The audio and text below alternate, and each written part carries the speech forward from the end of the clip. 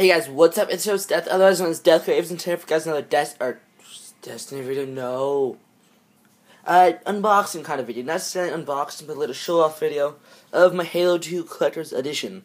So this here is a Halo 2 Collector's Edition, as you guys can see by the Halo 2 symbol or Halo symbol. If you look on the back, it has a pretty sweet picture of Master Chief. Just gonna point you into the light a little bit. Trail Peaches. Yeah. So. Move this over. As you guys can see, this is Master Chief standing with the Halo 2, I think, rifle. I don't think I've seen this in any other Halo games. Maybe Halo 1. Yep, that's basically the box. And now, sorry, I have to do this with one hand. If we open it up, as you can see, we have one Halo. This is a Halo 2 Collector's Edition, or Limited Collector's Edition. But then, come on out.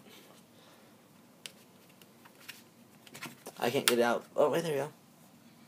And then we have then we have the Halo 2 edition inside of this. So that's a pretty nice deal.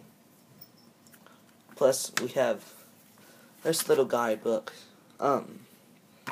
There's that right there. Then we'll look in Halo.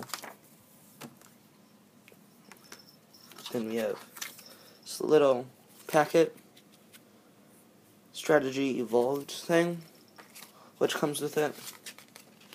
And it's just a little fun packet. Oh, give me a second. Gotta open it up. Just a little fun packet about telling you about some stuff. So we'll go ahead and put this right back in. And then you have some stuff here. And I've heard that if you look at this stuff very closely, you can actually find stuff about Destiny on it, which is quite cool. As if you look at other Call of Duty stuff too, you can also find stuff about Destiny. So give it a little look.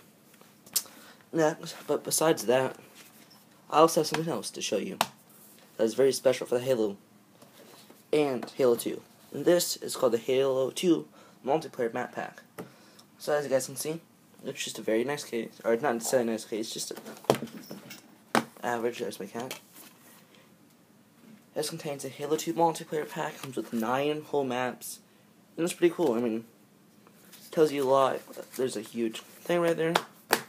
But if you look on the back, it just has some stuff, like some of the maps in it. If any of you guys play Halo 2, this is probably a good thing to buy. So, yep, these two things are pretty nice. Hopefully, one day I'm either going to have this for a while, or eventually sell this off, or maybe even keep it.